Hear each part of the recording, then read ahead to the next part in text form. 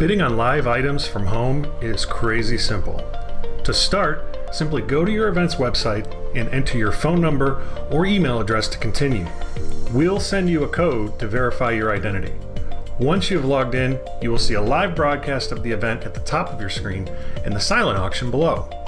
When the auctioneer starts the live auction, you will see a green Bid Live button appear on your phone just below the live broadcast.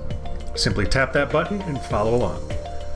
When the auctioneer starts accepting bids, you will see a blue bid button with the dollar amount. Want to jump in? Just tap the bid and confirm. You'll see if you're outbid or winning by the message above the button. Keep bidding until the auctioneer closes the item, and we will make sure to let you know if you're the winner. The next auction item will appear automatically and repeat the same process. When it's time for the Fund a Need, we'll automatically set that up for you too. Follow along with the auctioneer and pick an amount that works for you.